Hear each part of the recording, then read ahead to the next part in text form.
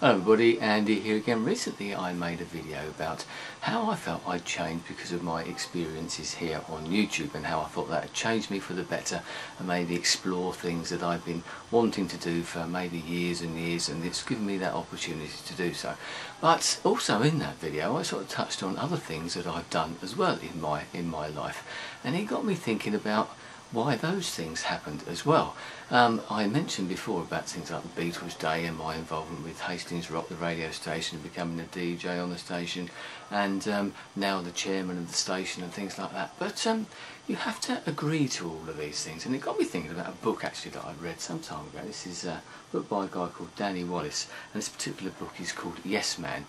And with all of these things, all these decisions and changes that we make that change our life, can influence our life and alter it radically right the way throughout, can change our career paths, whatever it might be, we always have to say yes to something. All those opportunities that I've been given in my life, especially in recent years when I've got involved with projects, with events like the radio station and that, I was invited in. I got involved with the station because I had an interest in it. But then I was asked to do something. I was asked to if I would donate some CDs to the station. Only a small little thing like that. But I had to say yes to that. If I'd have said no, I wouldn't be where I am now. With the Beatles Day, that came about because the person who organises it wanted someone to do some sort of announcing from the stage. So ordered some DJs. A couple of the DJs actually said no. They weren't prepared to do it. They didn't would feel comfortable being up in the stage in front of potentially sort of 1,000 or so people and doing some comparing.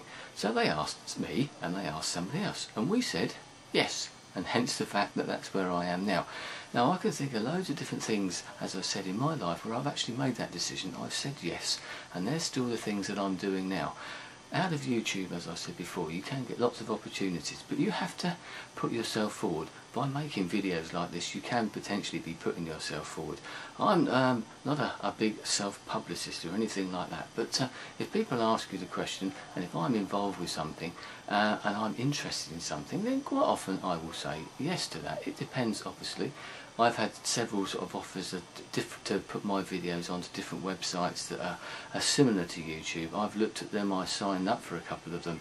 I've even put the odd video on a couple of them, but they've never really been quite what I've liked. It's very flattering to be asked. It's always good, everybody, we always, as I said, we always like that sort of that good relationship, that sort of feedback that we get. It boosts our ego a little bit and makes us feel good, doesn't it? And we all like to have our egos massaged occasionally, and I'm sure everybody would say that. Anybody who says they don't has got to be a liar or isn't facing up to the truth. So yes, we all like compliments, and it's nice to be invited.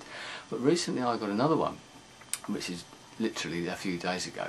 A local internet TV station here in the sort of the Hastings area got an email about that, about putting some of my videos, the Beatles Days videos, about that, and maybe putting some of the other videos that I do up there, and even in the future doing regular videos about the local music scene and things like that. But these offers come along, but you have to say yes to get involved with them. I've found so many times in life that you see people, whether they be musicians or something like that, any sort of walk of life, even people wanting a particular career, wanting to do something with their life, and they sit back and they expect the world to beat down their door to come to you. Now that doesn't happen. You do have to put yourself out there. You do have to make a bit of an effort usually, unless you're very, very lucky, and you have to make that little bit of effort so that the person actually sees you, they recognise you, they maybe see that spark there, they see that bit of talent or whatever it is, the enthusiasm, the knowledge, whatever.